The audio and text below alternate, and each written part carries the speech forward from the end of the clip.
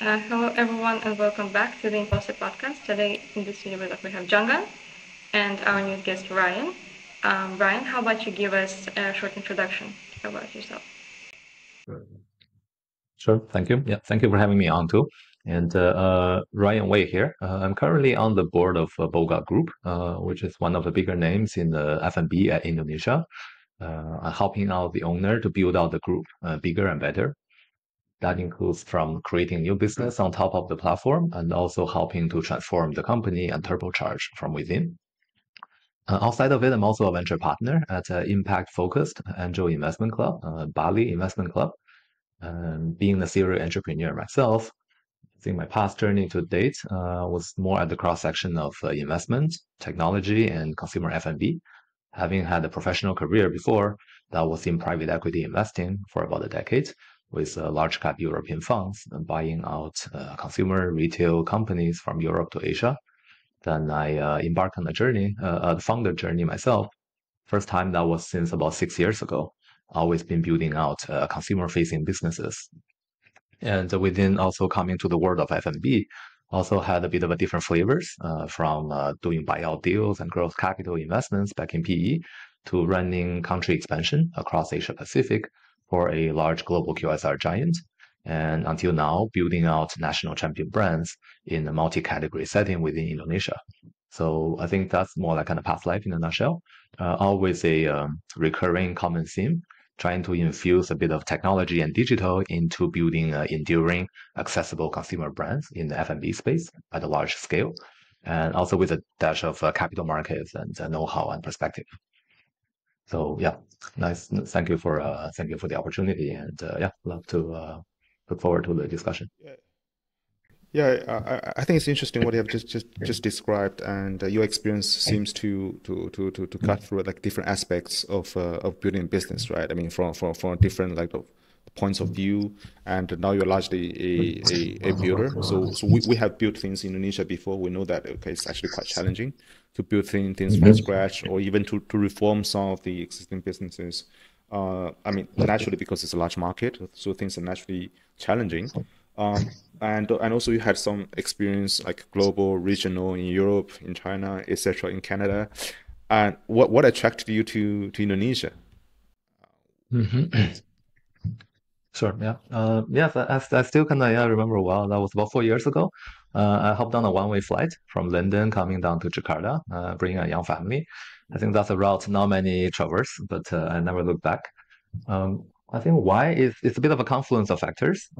For one is I've always had this fascination with emerging markets. I think that kind of got instilled in me back in my formative years, back in college even. I think the book The World is Flat that first came out by Thomas Friedman, that was a defining moment.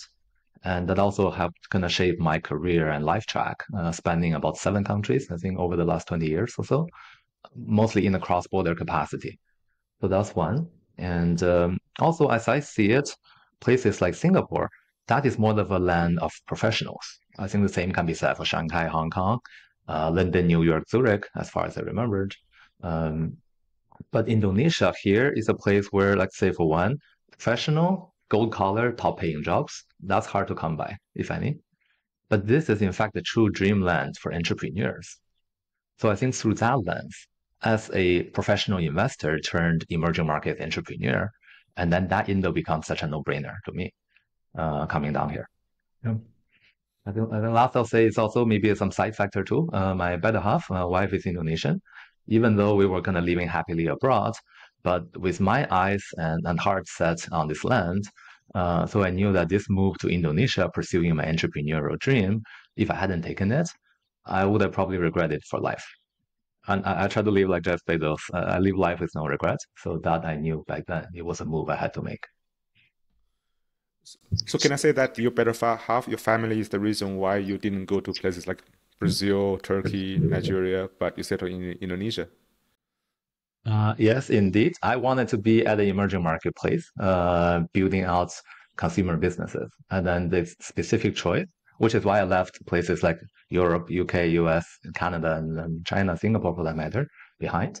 But yeah, why specifically Indonesia? I felt that yes, I'm already half foot in the door. If I didn't do it, I would have regretted for life, and I don't want that. yeah, you had this opportunity. It was interesting. A few years ago, when I was when I was working for Rocket Internet, we had built a number of businesses, and at that time, we were trying to hire people to lead businesses, Mm-hmm. and lots of people that we ended up interviewing with, they wanted to be in Indonesia. They said, "Okay, I've read World Bank reports. It's exciting. So many people, and the consumption power is growing, and we do have the so-called middle class, etc., etc." So they all got very excited. Fast forward 7, 8 years. Um, I think half of them are still there, but half of Mm-hmm. them have already left. And I think I've spoken with everyone who have left, and they all share the same sentiment. It says that it's exciting, but after 3 to 4 years, it's I'm tired because the market is challenging. There are lots of things that it requires lots of patience. There are lots of things that you can't quantify. There are lots of things that you need to navigate and need to continuously navigate. So that tires lots of people out. And how do you see this? I'm sure that over the last few years, in Indonesia, you have operated, I mean, different groups, taking different roles, and you have seen your fair share of the challenges. Mm-hmm. Yes, indeed. Yeah, challenges abound, definitely. I think probably different things I can touch on. For one is, I think here I'll probably point down to the human factor here. Yes, here is a country where labors abound, but talents are not. I think especially those really self-driven with a great intensity, that's really far and few between here. Um, which of course, if we can expand on that, religion, I think have a big role to play. The society, kind of zeitgeist, the operating philosophy people subscribe to in life, and then that all kind of dictates the way of thinking and the way of life and the choices people make. Right? But I think that's kind of more beyond the scope here. But to me, doing any sort of kind of critical thinking, problem solving, any complex creation type of work, yeah, which essentially that's execution in a business building sense. That, in fact, is probably the biggest challenge, which is to be done with talents and human. So anything requiring kind of rigor in that, I do feel that's often a lot is left to be desired here. Right. And that, of course, rigor is more of a catch-all phrase. Anything from speed, cadence, quality, consistency, all of that, the depth of thinking and the comprehensiveness. So much of that, I think it probably have to calibrate the expectation and the way and the approach in terms of day-to-day execution here. Mm. I think a lot of the issues that you mentioned are related to the talent issue, and I do remember that when the first entrepreneurs from say Hong Kong, I mean, moved to invest in mainland China in 1980s, they also faced the issue, right? This issue, right? I mean, I want to build a business, but I couldn't find people who are smart enough, who have the decent education, and it was just challenging for them to find people who can immediately get onto the work. And I also noticed that I think there are lots of MNCs who have been operating in Indonesia for decades, and I've interacted with some of the senior managers of these MNCs in Indonesia. They are very smart people. They're very smart people, but they also tell you that, okay, we are operating in this market. We understand the challenges. We understand the nuances here. So that's why, I mean, lots of times we can't. I mean, even though we were like educated in the US, in Australia, we need a different kinds of modus operandi to operate effectively in this market. Do you see that as a matter of the stage of the market, or is that a matter of just something inherent and fundamental about the culture that we just need to have Hi, different hello. ex expectations? Hmm. Uh, I think, at least from my standpoint, there is something quite structurally fundamental there, right? Pointing to the way, I mean, generally, right, the population, how people reason, how people go about life, right? I think for one, I would say that also Jakarta, in a way, for those living here from outside, right, in no way that represents Indonesia. Parts of Jakarta, ITBD, PIC, people might know that by no means even represent Greater Jakarta. So, and also like first layer of like the counterparts, most people kind of get to interact with, right? Speaking fluent English, well educated from abroad, sharp and crisp, and seemingly ambitious too. And that is also it's far from the real faces of Indonesia, whether it be in the workplace or in the marketplace, right? So I think knowing that exactly like you pointed to, that nuance, but essentially Indonesia, much of that is really underneath the surface, right, below the tip of the iceberg. And that tip is what people see from abroad. And that tip is only the one maybe people get to touch on. So I think that is always it's good to keep in mind for it. And so much of that is behind the scene, it's underneath the surface, the true ground level reality. That especially even something like underground, to your point, that's deep rooted, the foundations and fabrics of the society.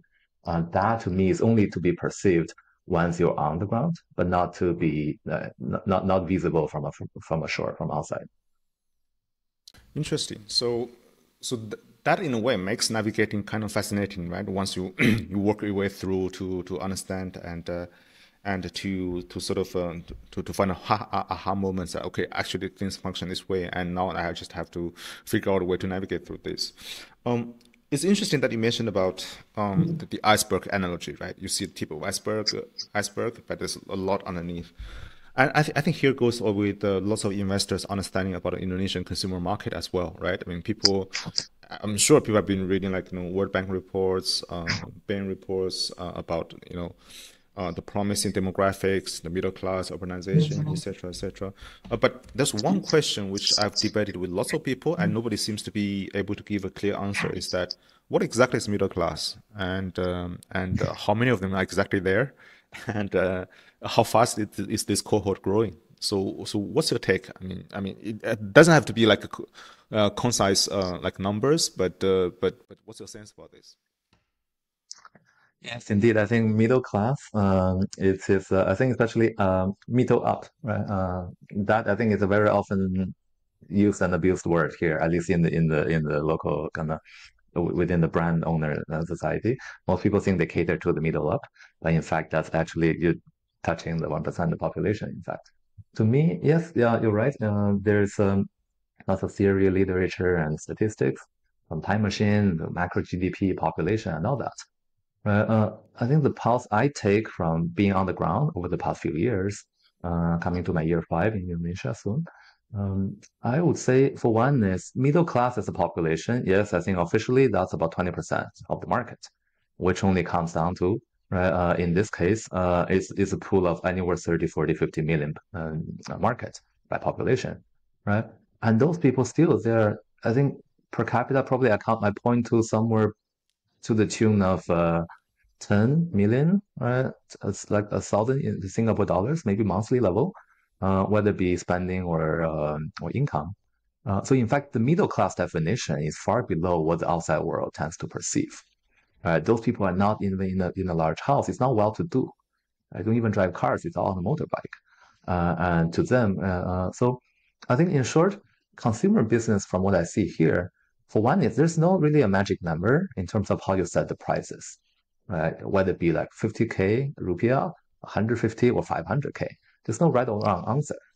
But to me, it's all about how that fits into like serving the segment of who your brand is really after. Uh, like understanding there's a multi-layer of consequences of your design choice of who you target. What I mean by that is, let's say the price points. Any price point can then correspond to a certain level of spending or income level of the demographics. But that side of the population as a segment, right? What is your effective reach of that? What is the capture rate? And that leads to a volume. And how that volume then feeds into your store economics, your sales projection. And that determines really not only profitability, but your network scalability.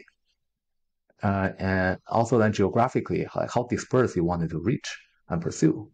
Because here, once you move above and beyond, like tier one or get into the outer cities and beyond, all the equations have to reset, right? The new capabilities got to be rebuilt as well. It's a whole new different ballgame there. And so the target market division and all of this full suite of consequences, that has to be fully recognized and accounted for, I think, for anyone, as opposed to what is the size of the pool, what price should I set? No, there's I think 6 or 7 at least factors that come with it. One, the full course of the meal, if you will, right? That's the whole, all the nuts and bolts are figured out and presented. And if that's still something palatable enough, then it's go time. Then you can dig in. I think no, nobody in business today is really kind of serving the 280 million Indonesian consumers here. No one is even hitting half of it. Even a quarter of it, I think, is a stretch. Yeah. Even the please. instant noodles? Even the instant That's a noodles? different play. Okay. Go ahead. Yeah. Consumer retail products is a bit of a different play. Internet reach, right, and retail FMCG distribution network, which I also had spent some years in, that's built over a decade. That's a different play. In the sense of F&B also, I think I see as two broad category, food retail, CPG, FMCG, as well as food service, right, which is more restaurant, cafe, and such lifestyle and venues. So that's the other part I guess I was referring to. Please. Got it. Got it. Um, so in that way, it's actually quite difficult from a traditional like companies like doing kind of planning, right? Because traditionally, how company do planning, or how sort of entrepreneurs write their pitch to investors is that, okay, here's my target addressable market, and here's how I'm going to approach it.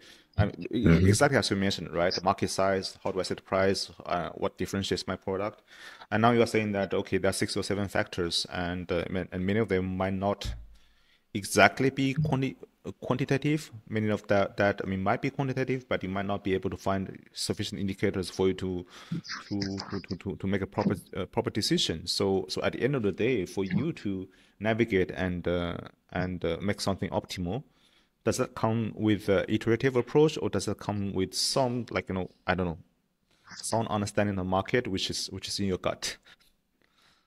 Not quite, yes. Yeah, even though I was saying that, in fact, the underground reality, that's important, right? But still, to me, again, that is only to shape, like, say, the version 0, version 1 of your design, right? And that is still something to be hypothesized based on understanding on the ground, not reading the report. But from that point on, then it still has to be tested out, launch, test, iterate, rinse and repeat, and revise. And then through that iterative tech building approach, which rarely is a playbook that many people or anyone pursues in the more of a brick and mortar, or at least in the consumer F&B play, from what I noticed. And that over that series of hypothesizing testing, eventually leading to the best design choice, whether it be pricing or the product or the feature or the taste, to me. Right. So yes, it has to go through that series of steps to be done. But the initial version 0, version 1, when first came out of the lab into the real world, that has to be ideally on the basis of good enough understanding. But that knowing that that's only a version 1, and you need a version 5 to be a winning design. Mm, which means that, I mean, when it comes to things like food service, right? We know that for instance, in China, how lots of people do it is that they highly leverage the advertising capabilities of food delivery platforms. I mean, starting new concepts and trying that out on food delivery. At least you can test the dimension of like, whether customers would like the taste, whether customers would like the price, whether they would become repeat customers before you started like, franchising out or building your own like sort of food service F&B joints offline. In Indonesia, I guess that mandate is probably a little bit more difficult because the reach of food delivery platforms is not as prevalent as what we see in China. So that naturally means that when you test rings, your expectation of speed and how you allocate your resources will probably be different, right? I mean, you test offline concept. I mean, you can't just say that, okay, tomorrow I'm going to sort of rebrand and do a facelift to my store and do it like version 2.3 and keep doing that every week for a year. That will require lots of costs. Yes, indeed. Yeah. So how would you do that? Is that how you sort of set the right expectations in terms of timeline, or I mean, how do you allocate the resources when you actually go through that kind of testing phase? Yeah. I think a general point is I think much of that testing, that way of working, that playbook wasn't much prevalent for sure. Wasn't kind of well adopted here as well, to be honest. Right. So that in fact, for on one hand, it does create that opportunity for whoever really can play that playbook super well refined to come down here, following that similar strategy and tactics. And that I do believe that will lead to very different outcomes over time. The implementation of that process, yes, here is execution is harder. Yeah, there's external circumstances making it a bit difficult to do. I think the operator side too, right? Executing that with a team, having the right person who understand, right? Not only the language, but the way to play, that also blends into the challenge, right?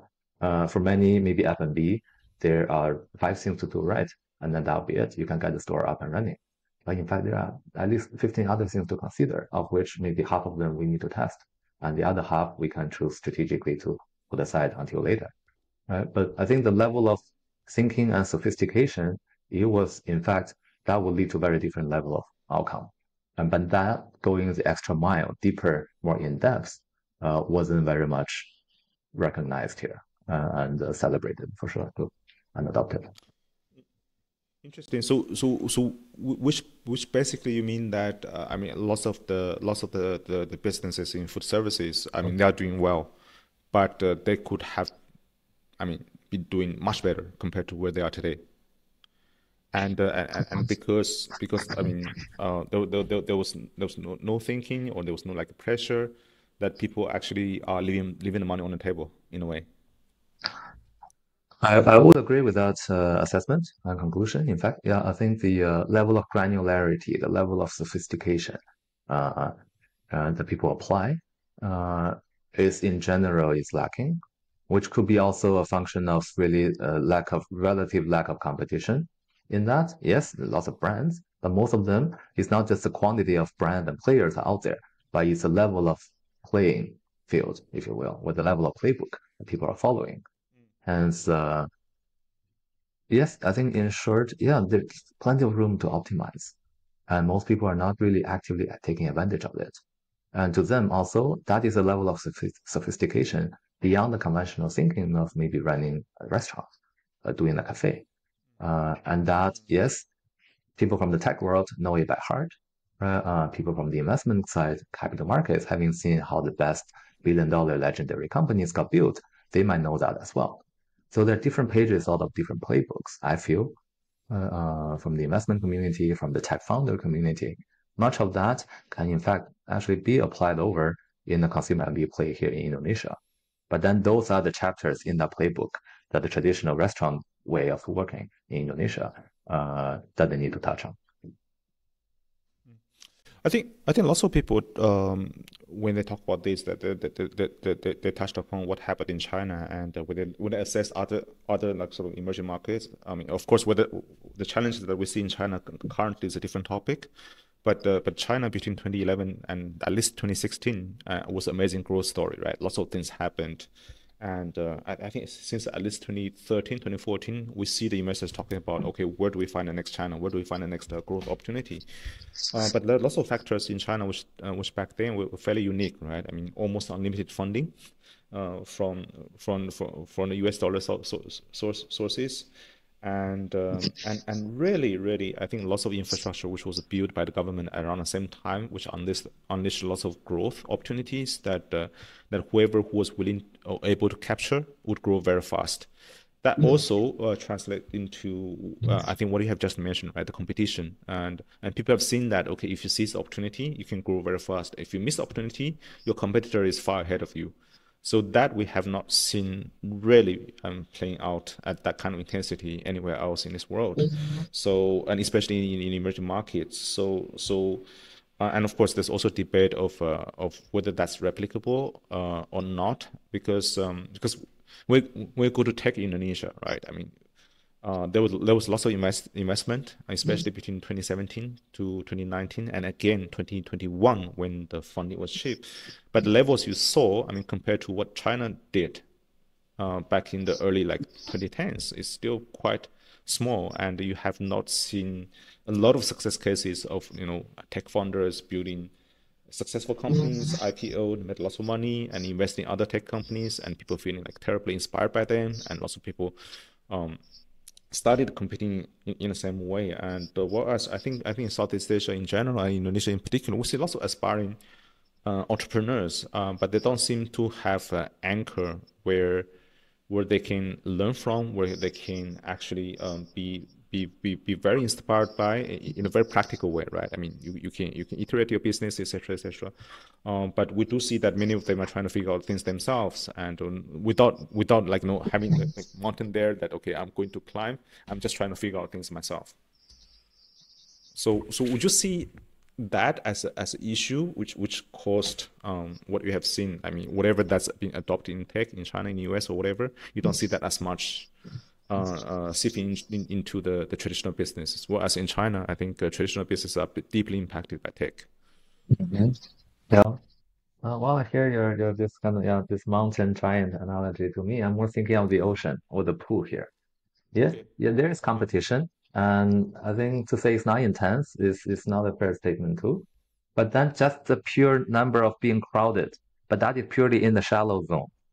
In the deep water zone, I think there's rarely anyone really swimming there, and that's where the beauty is.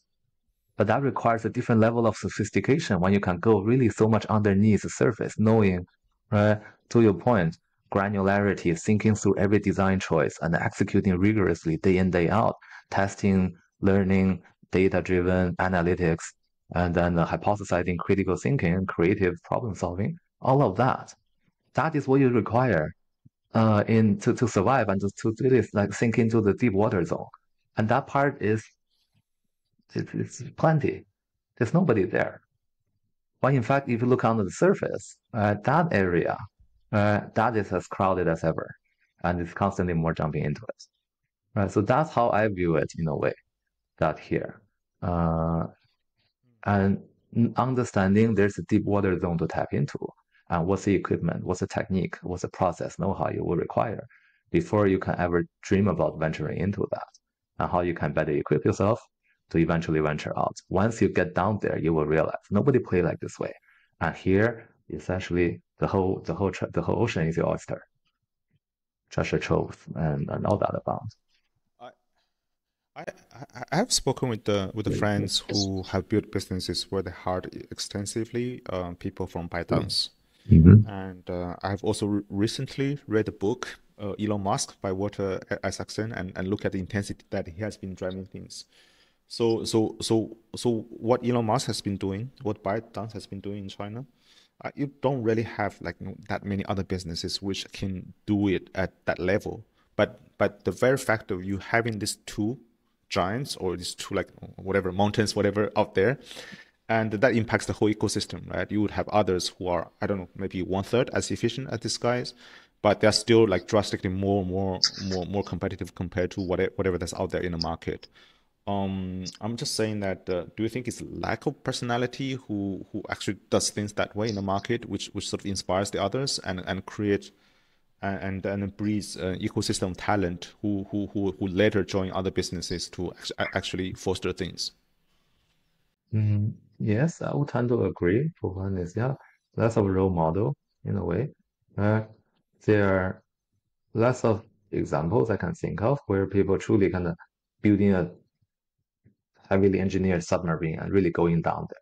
Lots of people scuba diving, many people on the beach, and that is crowded. And to them, that is what that out there is to tap into. That's what you come to the beach for, as opposed to really deep diving into the bottom of the ocean and finding treasure. Uh, that's how I see the F&B play, which yes, but also I see there's more and more kind of coming on shore, kind of like the onslaught of foreign brands from China, from America, from different places, Singapore, Malaysia, I think too. Uh, as more foreign players come into the region, come into the F&B space here, and then playing in a very different playbook, uh, diving into very different area, different zones of the ocean. And I think believe and over time, once they start to kind of really dig out the gold and then things start to surface, it might make people realize, oh, there's deeper part of this play I should dive into. Let's delve into that. Case in point, I think we all can point to. There are people here over the span of 3 years building 3,000 stores.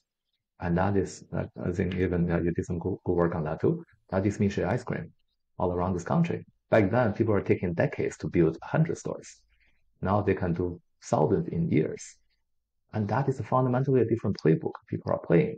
Yeah, the business model could be different, supply chain, franchise, license sale, that's all different too. But still, that's a matter of execution and the design. And I'm sure the process power they have behind it to manage and this level of scale, right? That is something traditional restaurant company never had to do when you are running 50 to 100 stores. So you mean that once there's like the catfish, for example, like niche, right, who is been Yes. operationally much more efficient, coming to the market, and sooner or later they will take the I don't know market share or whatever away from some of the existing players. That kind of forces the existing players to be more competitive. I mean, it's almost like I don't know what China did in 1980s, right? Allow some of the stronger foreign companies to come in.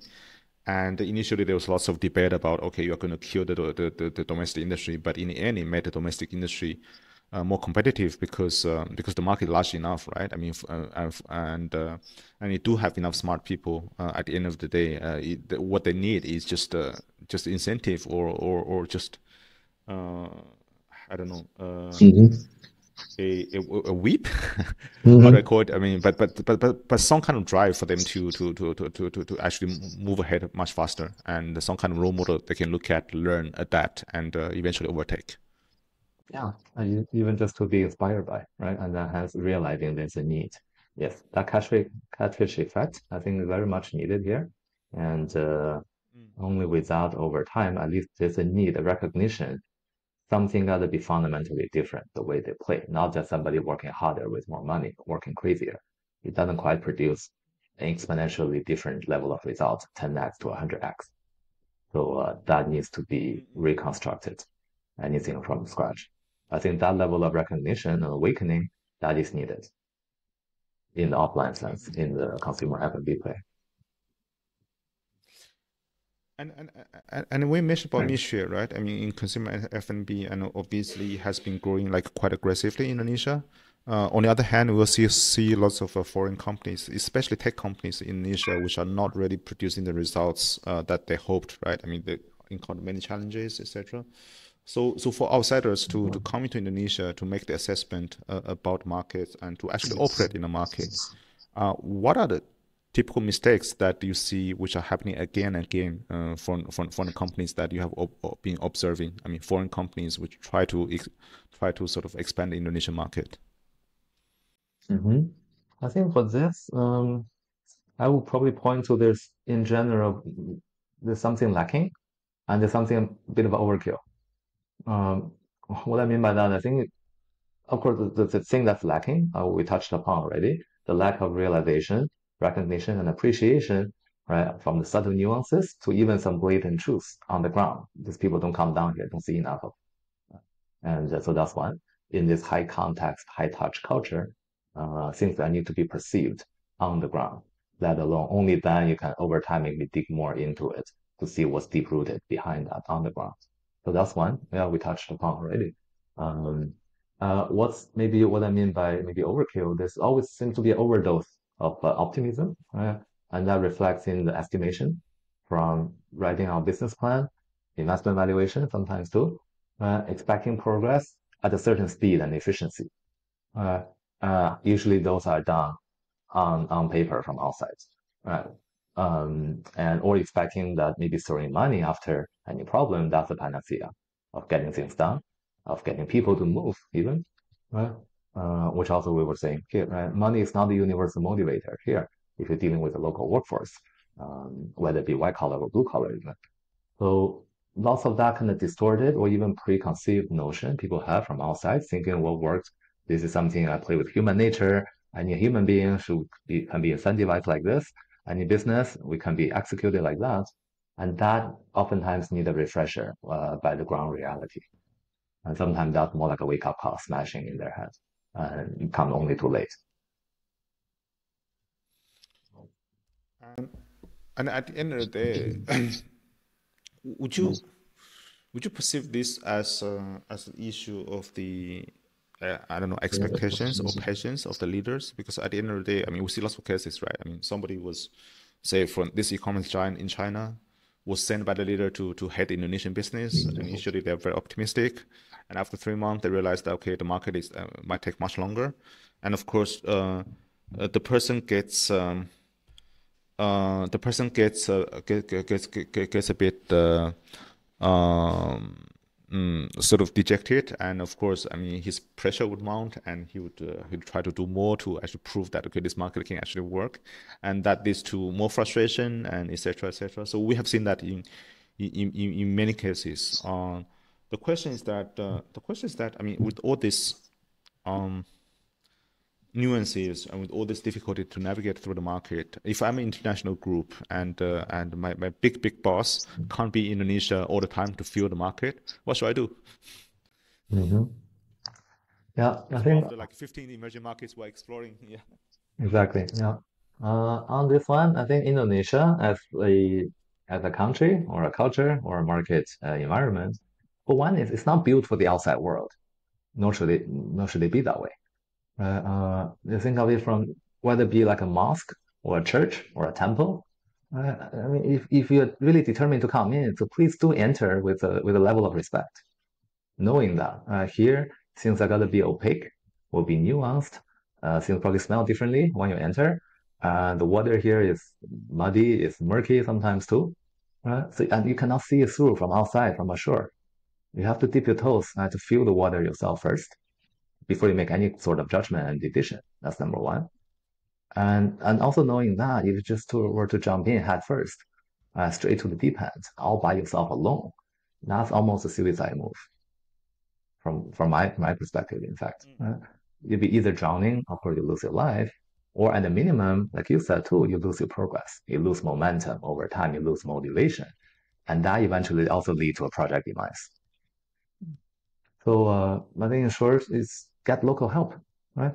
Whether you find a co-pilot of your ship to sail in this water, or you find a diving instructor, right, who know this water like back of his hand, they can swim along with you, right? Just like they say in Bali, you just don't attempt diving alone here or anywhere on this archipelago. And we said that the local co-pilots, who are the possibilities? And of course, I deal a lot with the large Chinese businesses, and they tend to have the impression that I need to work with one of the big families, right? I mean, you can name like the top five The or 10, dragons, yeah. however, however you slice it, because they would believe that these families would have um, the significant sort of sway and also significant understanding about the market, and also it's relatively easy for them to understand these people, right? I mean, from background, because they have worked with multiple people, and it's easy for them to just speak with the people they've worked with and to say that okay, this group is not reliable in this way, this group has been very helpful in that way, etc., etc. But it's a massive market. I believe that there are lots of people who can actually be more effective in certain aspects compared to some of the bigger groups, because bigger groups, they also have more opportunities. I mean, whatever you see as the top priority might not be their top priority because they see bigger opportunities. So what's the right way to identify the right local co-pilot? Or you just have to dip your toe and talk to many people and essentially find that synergy and sometimes make mistakes, because I know that you have navigated through different things, and sometimes I mean things might not turn out to be ideal. Uh, I will look at this thinking through. One is yes, it's very much of a high context, high touch culture here, hence trust, um, understanding in a way, liking in a way too. That all that matters too. Right? Um, Westerners, of course, sometimes maybe to them that mean they might not feel that to the same extent. But even like some people here within Asia, like Oriental, Easterner, they understand too. Relationship building, trust building, all of that paves the way. And through that process, you get to understand each other's sides too. What's the aspiration? What's the motivation? Why do they want to do it? Not about what to do. What to do usually is always the last piece. Before that, why we want to do it, how we do things together over time. All of that is ultimately a much higher order questions to answer than essentially in the end what to do and how much of it. So that's for one, I would say, going through that process of really dating over time to find the perfect local partner to marry yourself into for decades to come. And that's on trust building, I would say. And also not only capital, right? Capital is one C. I would try to think of also commitment, right? Going back to the point of why they want to do this. Of course, they are a local empire. It's one of the dragons out there. They are here for decades. They probably they are the kingmakers even talking about election and whatnot. So for them, running that empire, why this little venture? Why do they want to do it? They might want to do it today. What about next month and next quarter? And come like strategic planning next year. What about next decade and next generation comes along? So figuring out that part of it too, coming down to commitment and alignment, that's more so, right? Because any one of them is more than capable enough to drive this leadership as a co-pilot, even using 1% of their time and resources. But to them, it's more about how serious they are in doing it and why do they need to. Are you confident with that answer yourself before you put your whole ship into it? Because that thing could be 99% to you, but to them, it's not even one. Mm. That also leads to another issue, which is about people, right? So at the end of the day, when they say that it's 1% of the energy of the group, and naturally, if they say that okay, we are willing to take it, there'll be someone who is driving this, but this someone might not be. I mean, at operational level, this someone might not be a, I don't know, the CEO of the family or some of the sort of the core members of family. They have to assign someone to drive this. This person is usually someone trusted by them. But of course, this person would have his or her own nuances and his or her own agenda and also priorities and the way of doing things. And on the other side, for foreign companies trying to enter that by working with the local co-pilot and sometimes I mean just take the recent TikTok Shop case by example, right? They would have, I don't know, CEO of TikTok who would be able to help navigate these issues, but he's ultimately not the owner, not the boss, and at the end of the day, so the decision making and also the way that he or she can mobilize the resources within the group will be different. So then you would have a situation where you have a promising, I don't know, joint venture, I don't know, collaboration, whatever, but each side is run by a professional manager. So,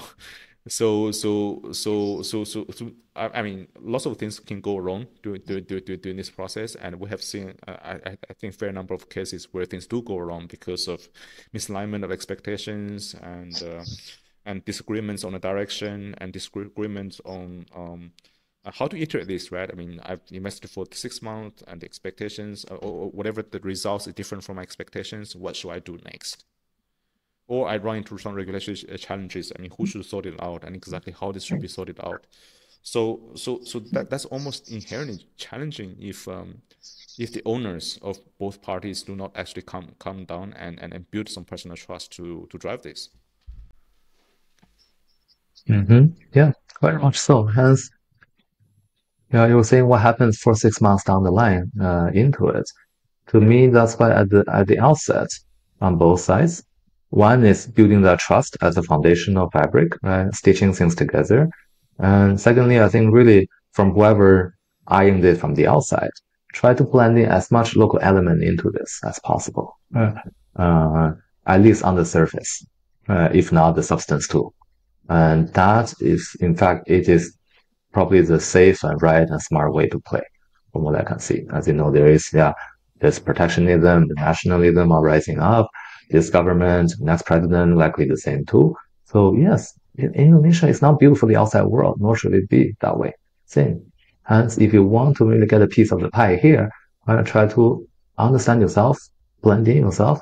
If anything I learned from my years and decades like doing cross-border, whether it be deals or business expansion, is all the big L word for localization.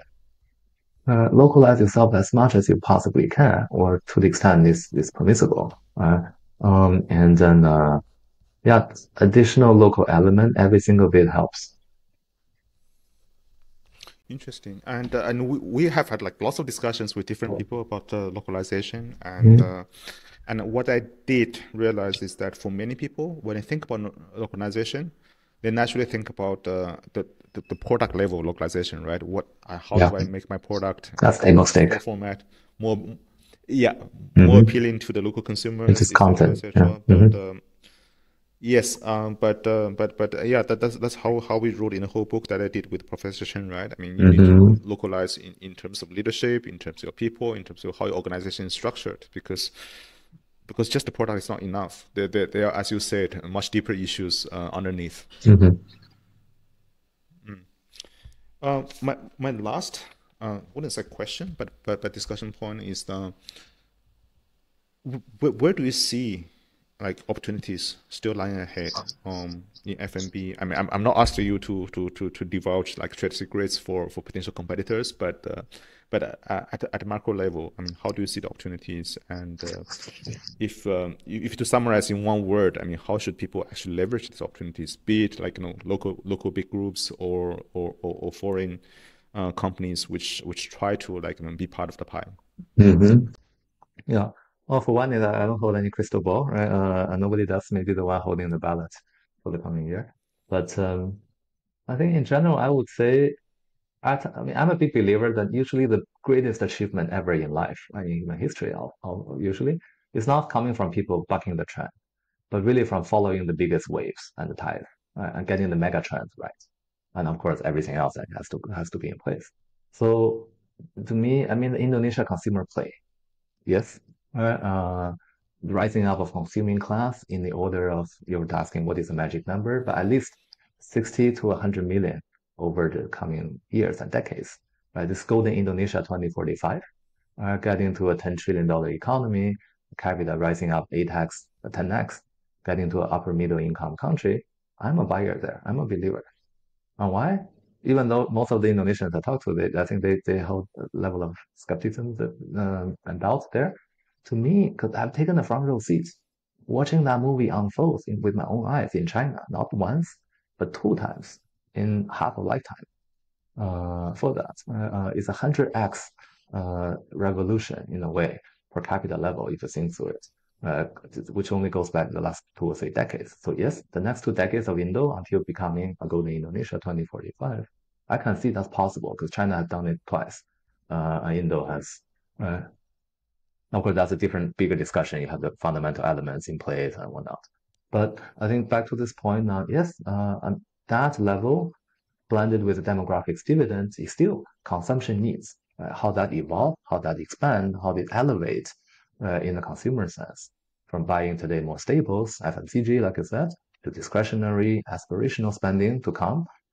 Eating now is more heavier, eating more and eating heavier. But over time, that becomes morphed into something better and lighter, something fresher and healthier. It will come, not today, not for Indonesia yet, but eventually that is something down the line. Young singles lifestyle, as we all know, millennials, median age, but then seeking fun and thrill to that need for social, and then marriage, young family formation and expansion, parental, generational spending, all is to come.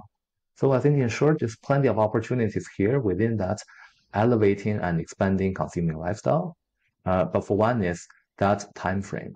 It's not over the coming quarters and years. It's at the minimum years and decades.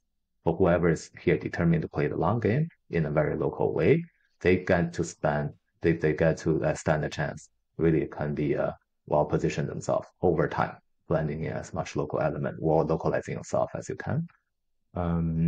Yes, the strategy playbook, right? I'm sure we see that. That's not as simple as copy paste. Copy tool from America, from China, from anywhere, Singapore. Copy paste replicate a strategy playbook doesn't quite work. But history often repeats itself, right? That in a very strikingly similar way. So I think, yes, that to me, anyone here well positioned and prepared, localizing for the long haul.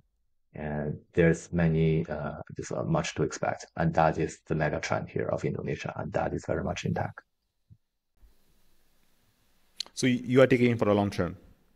Yes, I'm localizing all myself, all the way down to the whole 9 yards to the next generations, raising my kids around in Indonesia. Cool.